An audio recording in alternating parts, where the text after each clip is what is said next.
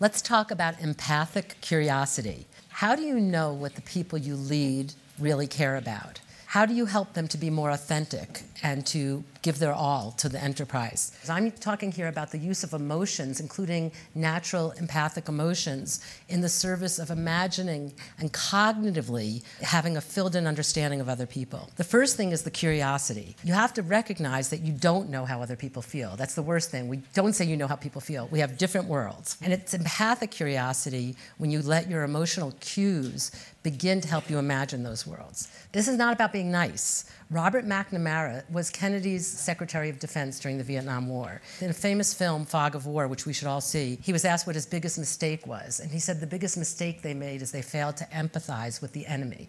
They didn't understand what the people they were fighting really cared about. When I was in medical school, I was amazed how doctors had no curiosity about patients with cancer or depression, what was really bothering the patient most. And when I talked about it and tried to vividly imagine my patient's world, I was told that would make me a less effective doctor.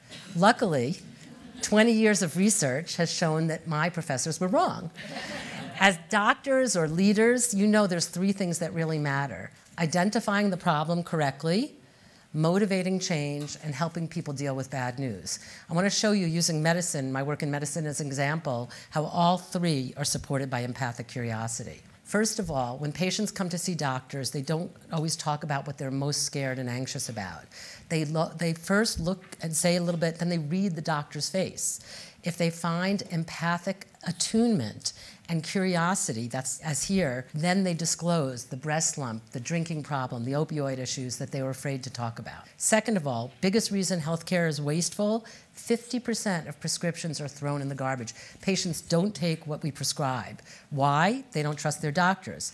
Biggest predictor of trust, the sense that the doctor worries about the things that you're worried about with you. We have good diagnosis, effective healthcare. Third crucial part of medicine is giving bad news. How do you do it without crushing people? Patients remember years later how a doctor talked to them about a serious diagnosis. It turns out that empathy helps people make decisions sooner for cancers and seek treatment sooner. Sometimes this saves their lives.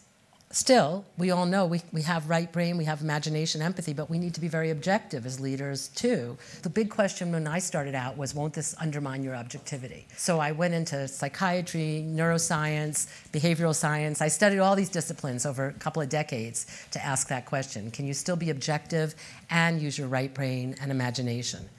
Turns out you can. So 2 lessons that I learned in 20 years. First of all, the idea that you'll be more objective if you're neutral emotionally, no. Emotions shape your thoughts even more when you're not consciously feeling them.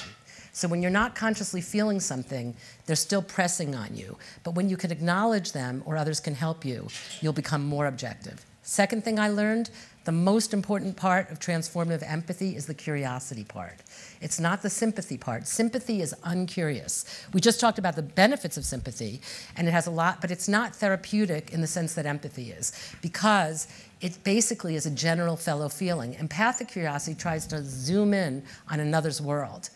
It's also, empathic curiosity, different than just knowing the data.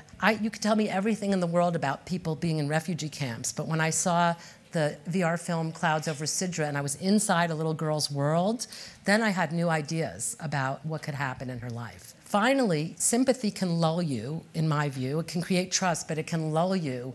Empathy sharpens you. It helps you avoid being blindsided and look for aspects, empathic curiosity.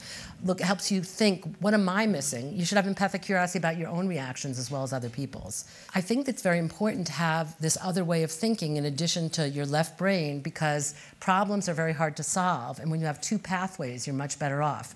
And the example I use about 2 pathways is if you're having a heart attack and you only have 1 major vessel, you're in trouble. But if you have an alternative pathway, empathic curiosity gives you an alternative pathway to understand the people that you work with. So I just want to generate a few questions. I know you'll have many of your own, but I'm curious how empathy operates in your workplace. I want everybody to have sympathy, empathy, and compassion, and awe. So I really would be a nice fight to have, which should we have more of.